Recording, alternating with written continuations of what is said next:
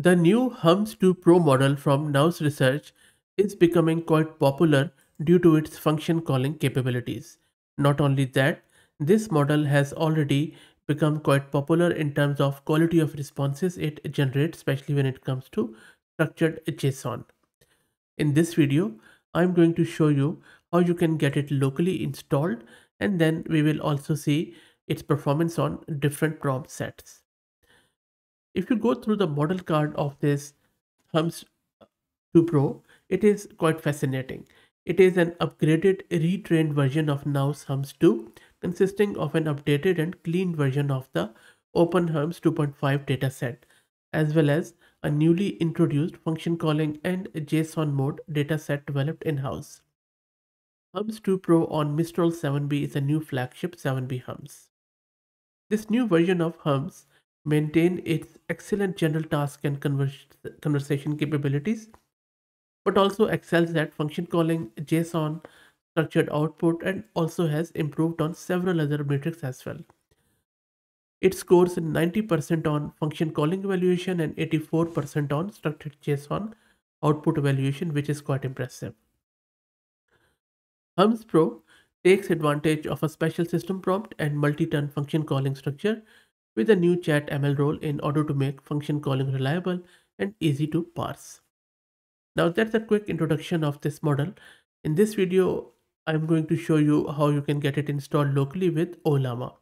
So let's go to my local system. This is my local system, which is running Ubuntu 22.04 on 1 GPU card of 16 GB VRAM, plus I have around 32 GB of memory. Let me clear my screen. I'll be using Ollama to get this Hermes 2 Pro installed on my local system. If you don't know what Ollama is and how to install it, I have various videos on my channel where I discuss it in great detail. Just please search with Ollama and you will find heaps of videos around Ollama.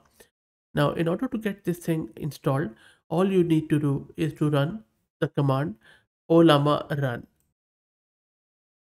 And this is going to download, install, and run the Ollama. So it is loading all the layers of this model, and you can see that the size is around 7.7 gig. It is almost done. The speed is quite good today. It's loading all the layers, and then it will do the checkpointings of these shards and should be done very soon.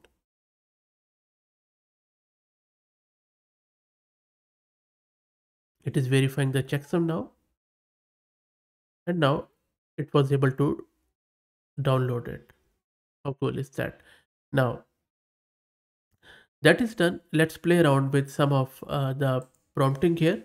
Let me ask it, explain the problem with quantum gravity and why it's important. There you go. Look at the speed and look at the response. And first it is telling me what is quantum gravity, then several reasons why it is important, and then at the very end it is saying that despite of its importance, it remains an area of active research with many unanswered questions. So I'll just say list those unanswered questions. There you go. So it is chatting, it is keeping the previous context, and then it is giving me some of the answers here. And then of course you can expound upon those other answers and go from there.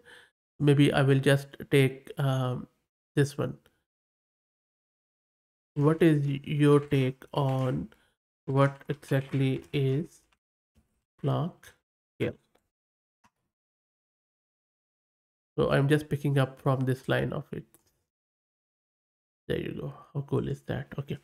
Now once that's done, let me ask it some of the role play questions. So I'm going to ask it, I'll just press some enter, that who are you and what are your capabilities? Let's see if it is self-aware or not. Okay, so it is just saying that I am um, a model and that's about it. Awesome. Let me see if it is able to tell me some story. Can you tell me some story about your past? Okay, so it says it's not, so far it's not self-aware, Let me try to make it do some role play. Now for this role play, I am going to ask it that uh, embark on a journey as a young scholar visiting the ancient city of Texela in the heart of Gandhara civilization during its zenith. By the way, Texla is still a city in present-day Pakistan. I believe it's in the north of Pakistan. Your quest is to study its renowned centers of learning, explore the bustling trade markets filled with goods from distant lands, and immerse yourself in the rich tapestry of cultural and philosophical exchanges. As you navigate through this vibrant city, interact with scholars, monks, traders, and artisans. Describe your experience at the famous university, your discussion on various schools of thoughts with local and visiting intellectuals, and your observation of the city's architecture and artwork. Chronicle your adventures, the knowledge you acquire, and the everyday life and the festivities of Texla, offering a first person narrative that captures the essence of being a part of this historic center of ancient wisdom and trade. Let's see. There you go. Look at the responses. How cool is that? Let it print and then we will just pick some of the stuff. Wow, how cool is that? Now, we just scroll up a bit. It is telling me that, it has assumed the role here, then it is arriving in a Texla. I'm immediately struck by the grandeur of its architecture and then commercial activities. It has gone to that famous university. It has kept all the things of the prompt. And then it has the privilege of engaging with both intellectual and visiting scholars, bustling trade markets, artwork and architecture, Buddhist teaching. So I didn't mention Buddhist at all, but Gandhara civilization was all about Buddhism, and it was a huge and very impressive civilization of that time.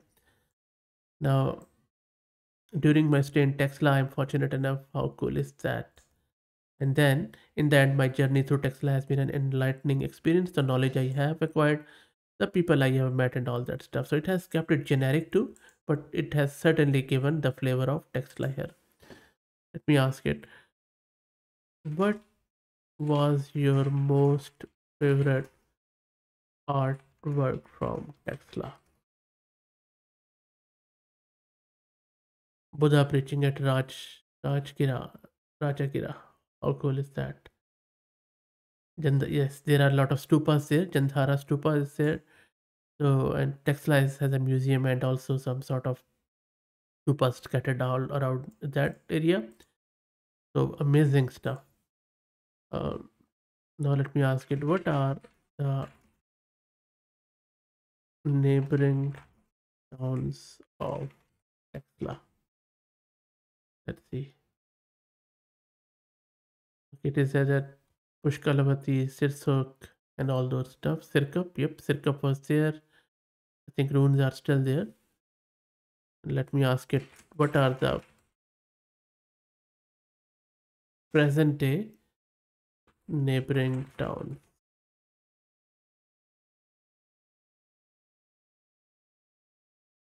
Okay, now part of modern day Char. Sudat Tehsil in Adak district? I don't think so. I think that is wrong. Okay, good stuff. I think still I think it missed few things, but I believe lot of things are there. Awesome. So you can see that how cool the role play of this model is. Now let me ask it one more thing.